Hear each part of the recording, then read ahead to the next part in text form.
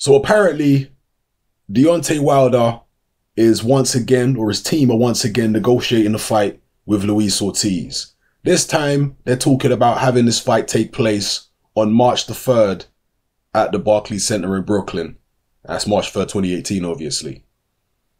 There was a whole heap of controversy surrounding the first proposed fight. You know what happened. Ortiz failed a VADA test, so on and so forth, but the WBC have reinstated him back in the rankings. Let's hope this fight actually goes ahead this time around.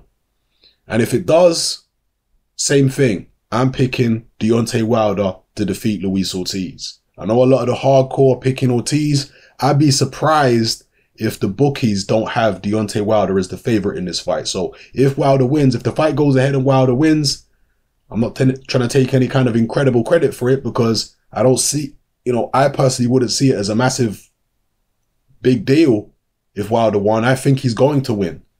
And not because Luis Ortiz is rubbish. He's not. He's a very, very dangerous heavyweight. He's a very good heavyweight.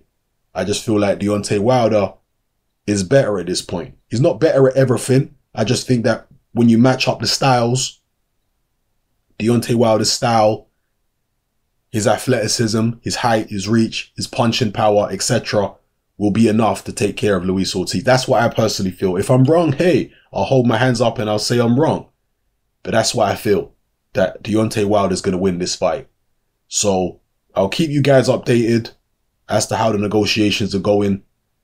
And, we'll see if this fight actually goes ahead. So it's been penciled in March 3rd, Barclays Center, Brooklyn, New York. Let me know how you feel about this in the comment section below. Will there be another crazy PED scandal involving Ortiz? Will something happen to scupper this fight once again? Or will it go ahead? Let me know, people. It's happening. I'm out.